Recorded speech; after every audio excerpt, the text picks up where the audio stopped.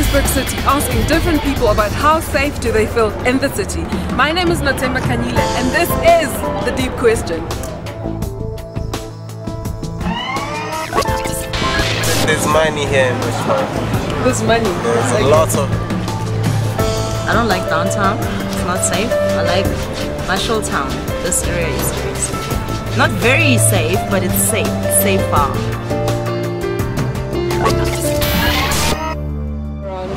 Yeah, I do, but there's some areas you don't feel safe, especially for your car, you know, when you park your car, you just don't feel that it's safe. You know? In the city of Johannesburg? This part of the city now.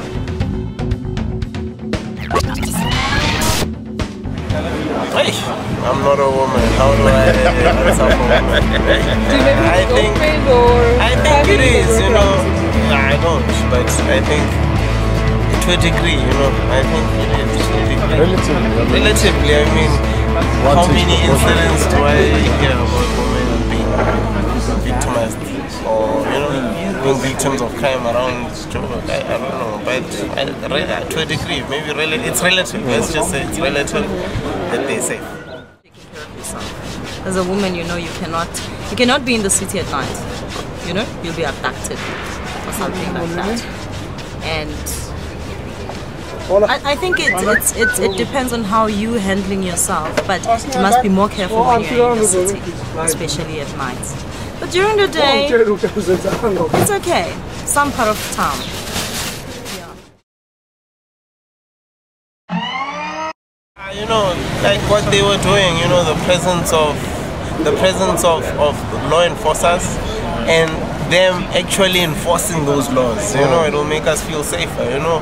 I don't want to be walking here and I know that vendor is not supposed to be there, but now all of a sudden there's fruits, everything being sold there. Where do I walk? Now I want to, you know, how am I safe then there? You know, they must enforce laws, they must know those bylaws, enforce them, and then once those things are enforced, then maybe we'll feel 100%. More security. More security. I know the security is in some of the corners, but there are corners that don't have security. And they should be well trained. And they should have guns.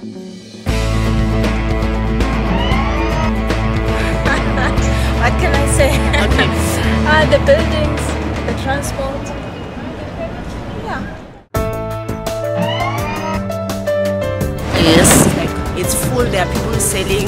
There are vendors like around this, so it's no longer safe to walk. It's full. It's packed. Joburg. It's no longer safe. This place, New Town, is a safety place. Okay. Like Braamfontein is a safety place. You can't say we are in the safety place like you're walking around the Cattle Center. You see that side. There's so many people there. Last time we were working at MTN with my friends. What do you call these people that they leave the street? They just put their earrings.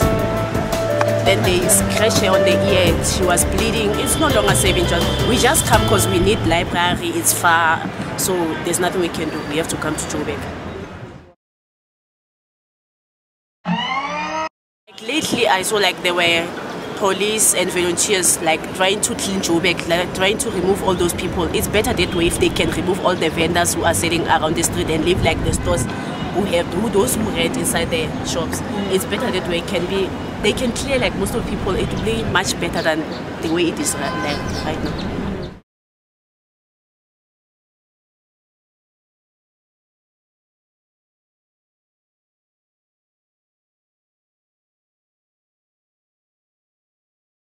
We are in the city of Cape Town and we are talking to women about their experiences of safety in the cities. My name is Godwa Jeso and the big question is, how safe do women feel in cities?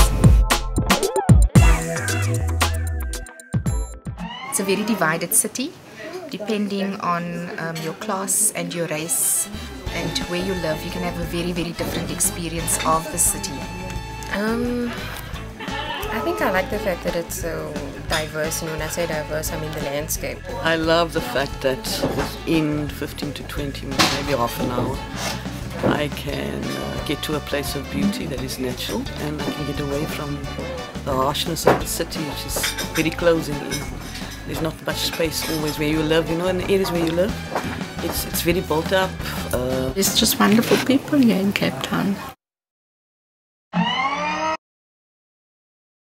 don't feel safe at all walking in the city of Cape Town. Yeah, I tend to go everywhere with my car. I wouldn't even try to walk anywhere in the city. I don't feel safe here at all. Well, no. I suppose for women to be in the city, after dark is not safe. However, I must say that what has been happening in the inner city, if you're talking about the CBD, would be this attempt to clean up the city. And unfortunately, what that means, cleaning up the city means that the city makes policies that are anti-poor. So poor people don't feel welcome, or are not allowed in the city, and are all treated as if just by being poor, therefore it means you are a criminal. I've never actually felt unsafe, and I've been out at night time, I've been driving around in the car by myself, I've been driving around with unlocked doors, and actually in the whole 6 years that I've been here, I've never felt unsafe once. I think that to a large extent, once it starts getting dark, I think most women don't feel safe. It doesn't even matter if you live in a relatively quiet area, you're always worrying because of the high incidence of sexual assault and battery and robbery and a lot of crime in Cape Town. So you don't feel safe. You don't even feel safe in your house when you're sleeping. You have to make sure everything is closed, tight, locked, because there are so many burglaries and so many housebreakings and what do they call it? Housebreaking with grievous body assault or whatever, but there's always some sort of thing that happens. And you read a lot about it, you hear a lot about it, and it's a great possibility. Public transport is definitely not safe. Even during the day, when you get into a train carriage, you make sure there are a lot of other people, and you make sure it's just not only men, but there are a lot of women. So you travel only at certain times. You don't travel in off-peak. Even on the buses, because there have been occasions where even the buses, the driver would just drive off with you if you were alone. So if you're going to be the last passenger, sometimes you even get off before it's your stop. Same thing with the taxis. You will never get into a taxi on your own.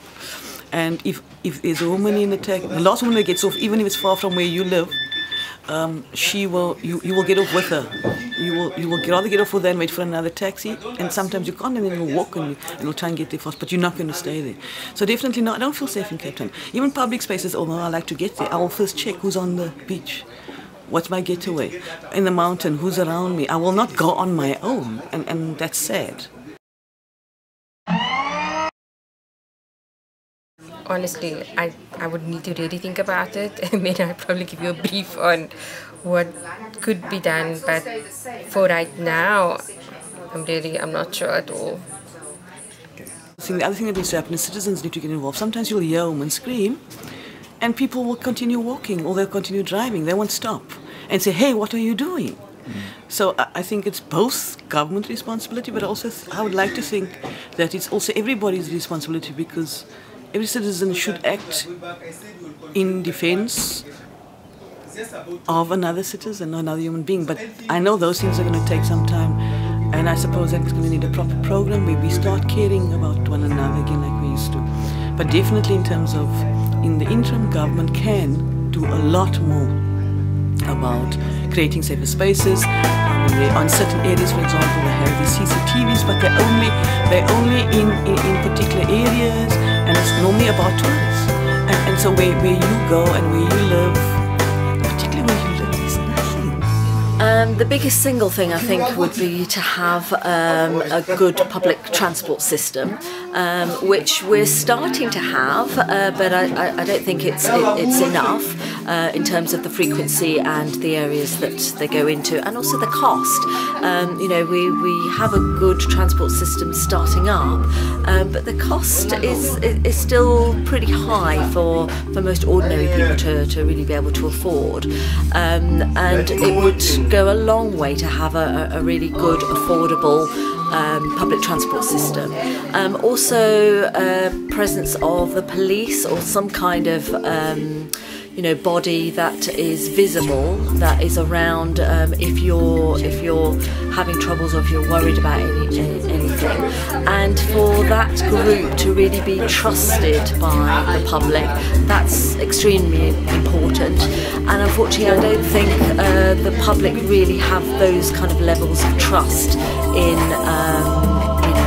the policing system as yet.